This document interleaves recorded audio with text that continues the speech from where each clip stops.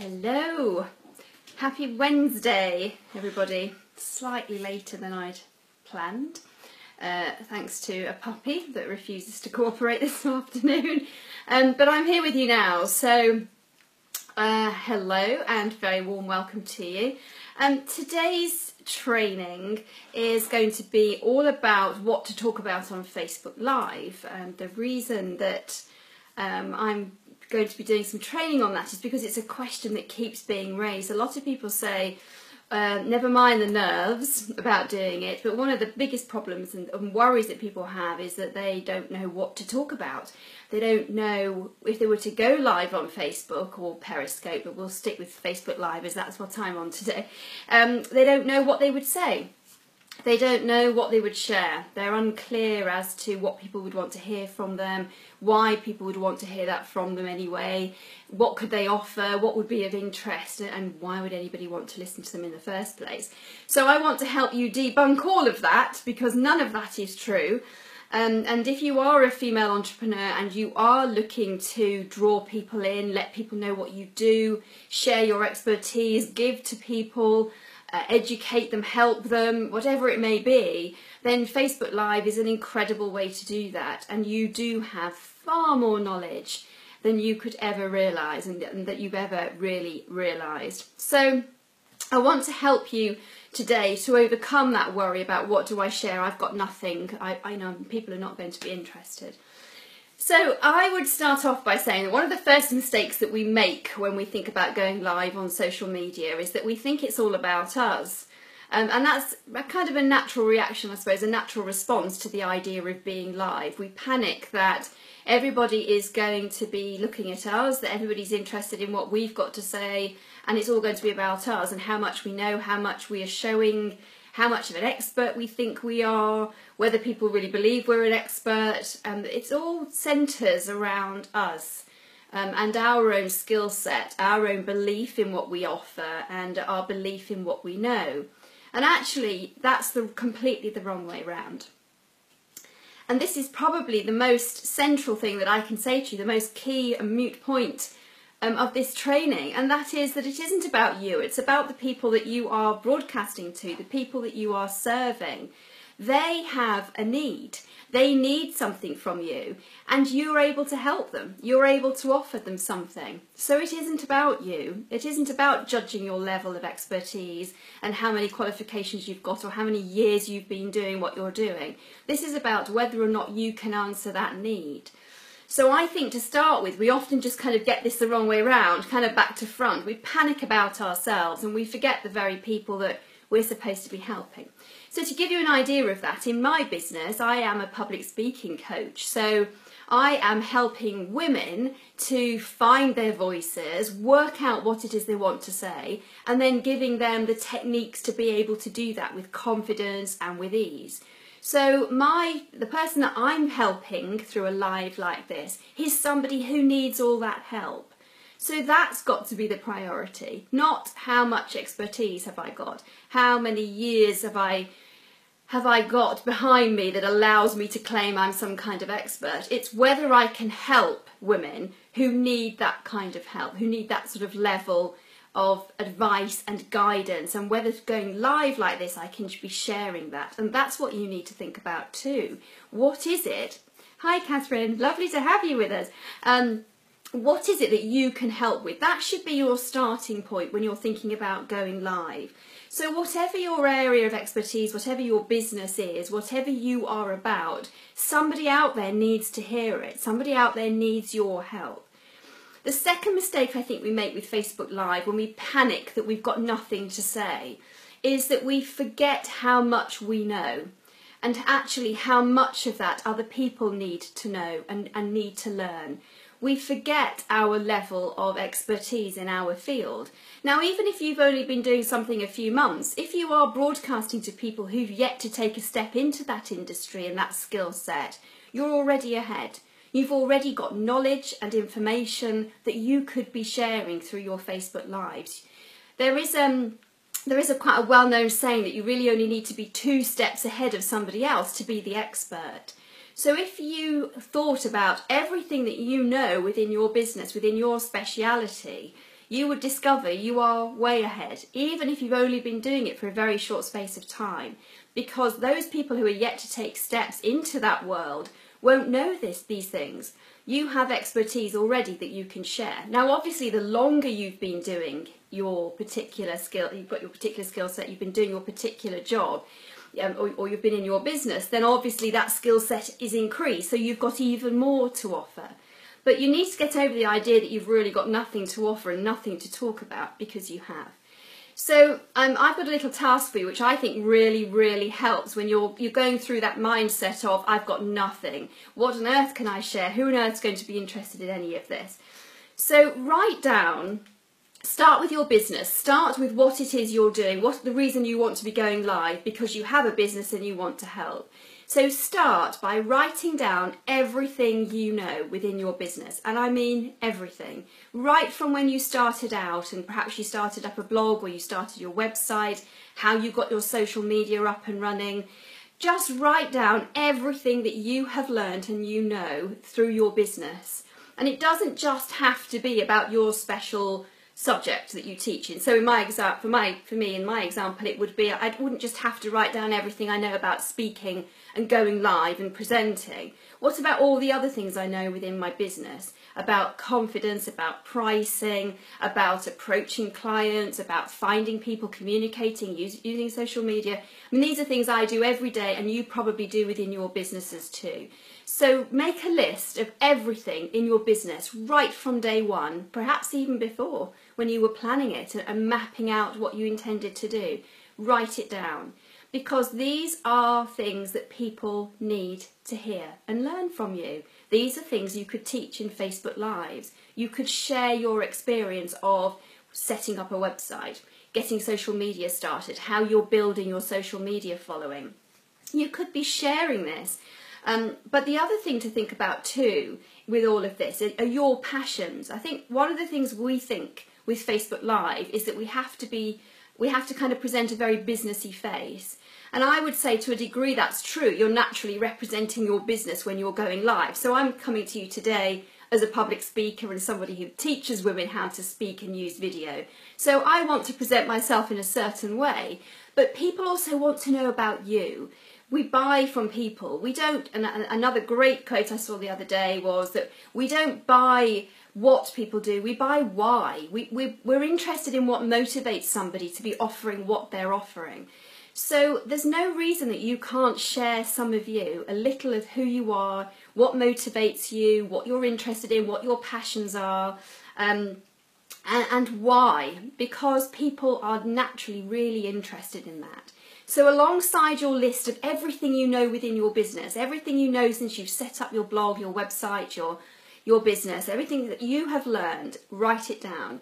Then look at what your passions are. What are the things that you're interested in? What is it in your life that you're up to, that you're learning, that you can share? Those of you that follow my blog and have followed some of my posts will know that I'm learning to sing. I'm learning to sing opera, and I've shared a little bit of that. I'm not coming on and giving you an aria, but I'm sharing a little bit of that. I'm telling you a little bit about my life and the ways I'm trying to improve using my voice and the skills that I'm using in singing that I realise I actually use in speaking and just didn't know it was happening.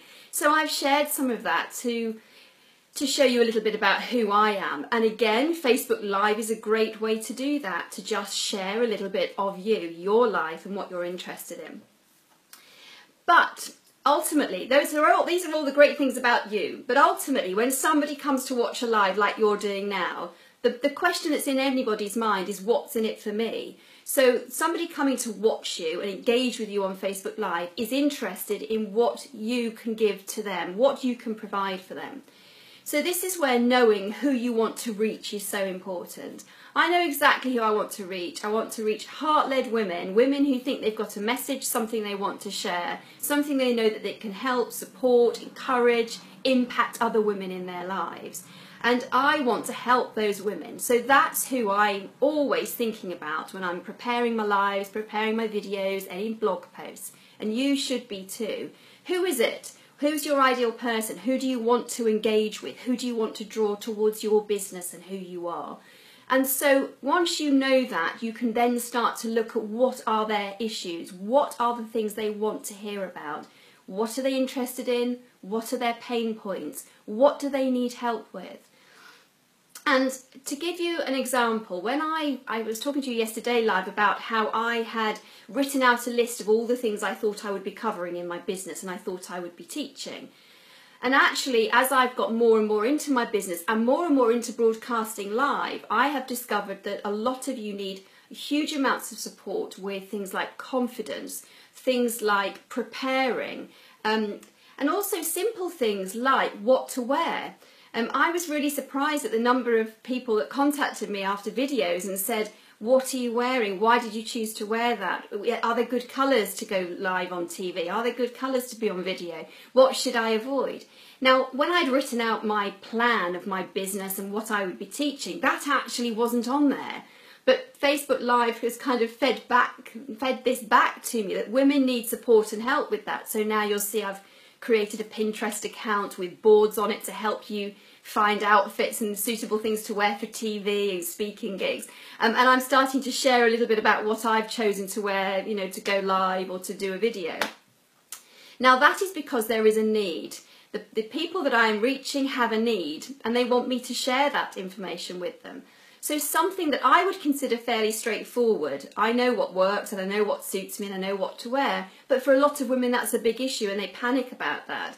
So I have realised that actually things that might seem very basic to you, might seem very natural. You may be able to pick that, you know, the perfect thing to wear for video. You might be able to create the perfect product for your business, whatever it might be, and other people may struggle with that. So don't assume that everybody has your level of knowledge and your level of expertise in even the most basic of things, and you can share that. So Facebook Lives are an amazing way to do that.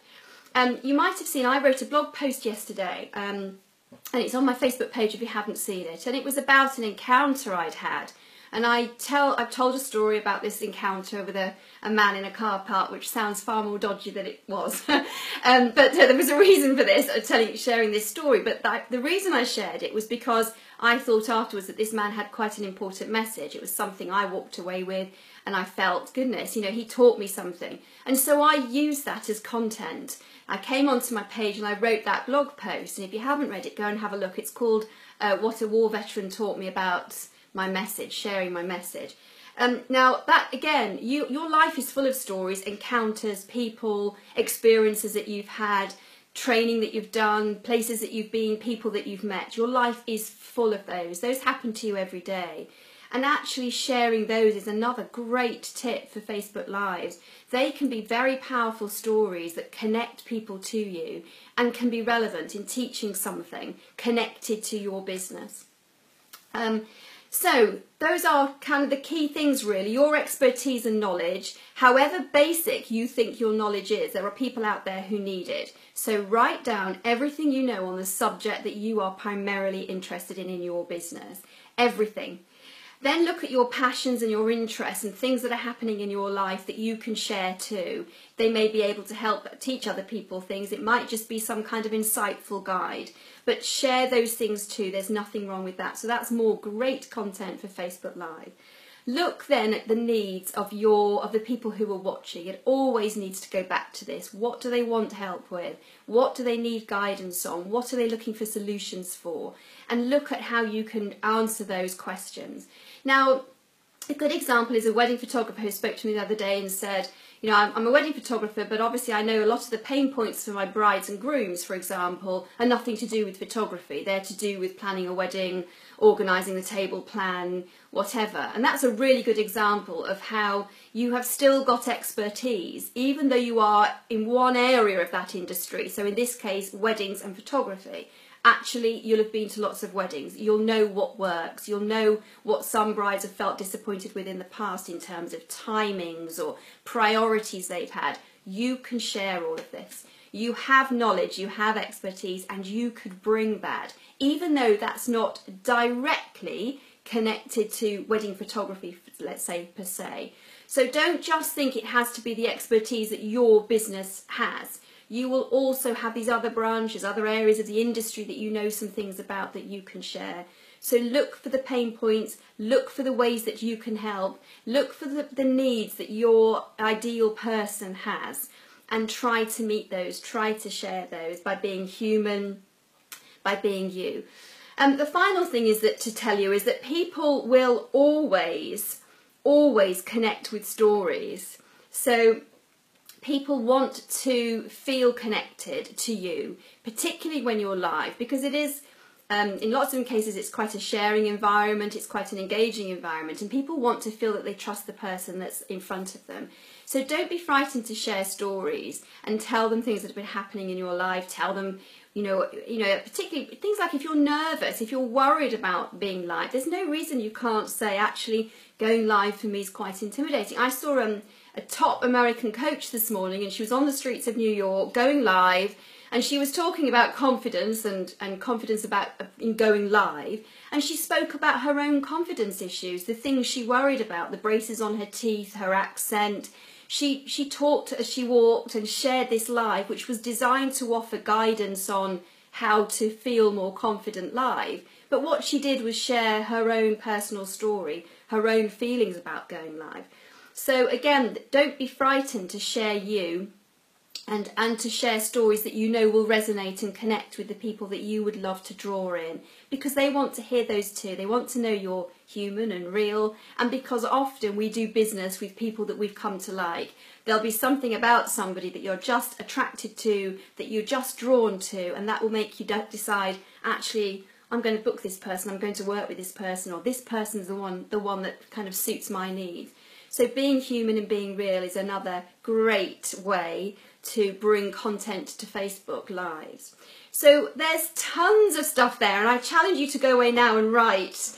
I did a little diagram here, you probably can't see it, but I did a little diagram here about your life, your passions and your expertise and your knowledge, and then list under there all the things that you could talk about if you filled that in. And that will give you weeks and weeks of content. And then as you start to go live and you start to get the interaction and the feedback with people that you want to work with and connect with, you'll hear what they say they want to see more of.